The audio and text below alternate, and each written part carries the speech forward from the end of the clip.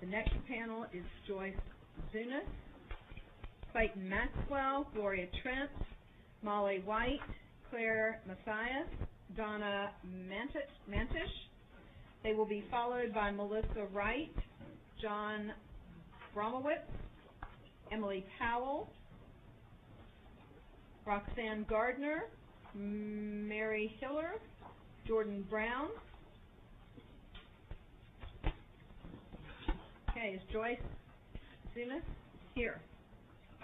Joyce Zunis was opposed, in favor of the bill. We will change that to registering a position instead of wishing to provide oral testimony. Clayton Maxwell was opposed to the bill, and we will change it from oral to registering a position. Gloria Trent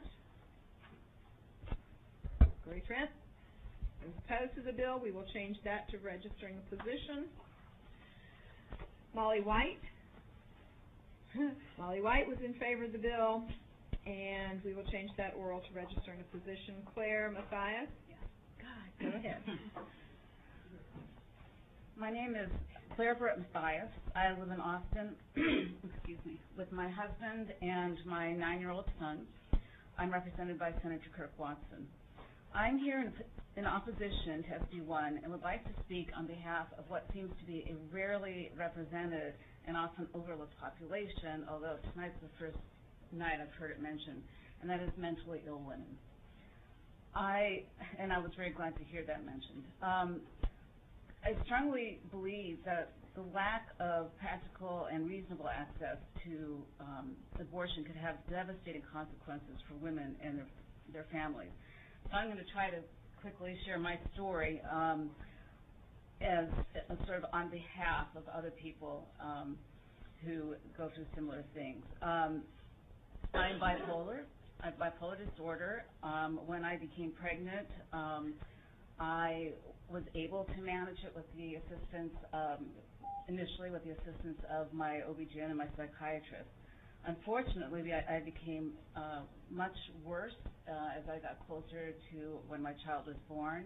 I then suffered postpartum depression, and I became psychotic. Well, on the edge of psychotic. It depends on who you talk to, but I'm going to kind of graphically tell you how I felt and why, if I ever became pregnant again, I would need to have an abortion. I imagined my fingers. I've not talked about this in public ever before. I imagined my fingers severed and bloody. I visualized my eyes being poked out. I believed people could read my mind. I projected these things on my son, and I was within a split second of driving into a truck or off a bridge. I love my son. I love my family, but I was on the edge of completely losing it.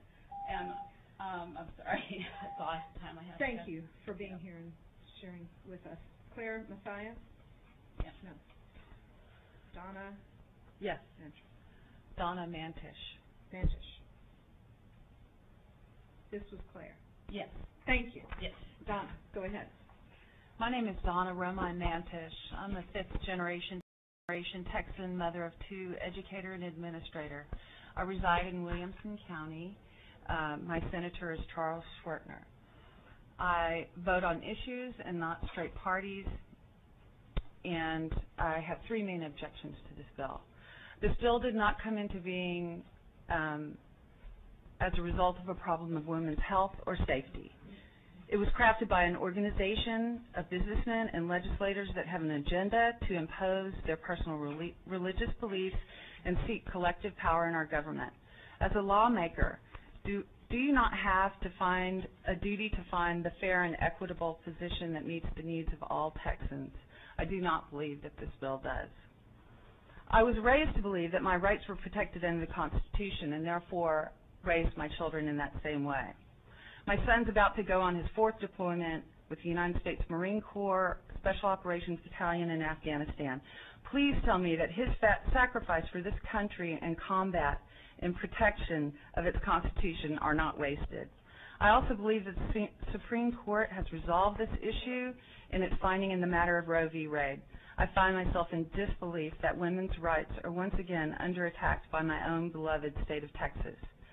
The Universal Declaration of Human Rights, 1948, is an overarching set of standards by which governments, organizations, and individuals would measure their behavior towards each other. The preamble declares that recognition of inherent dignity and of the equal and inalienable rights of members of the human family is the foundation of freedom, justice, and peace in the world. Let's elevate, not deteriorate, the state of Texas. The Texas legislature's involvement in my medical care has cost me greatly in the past. Following a tragic accident, my doctors... Your time is up. Thank you for hearing me. Panel, and please tell your son thank you for his service to this certainly will. country. We appreciate him. Melissa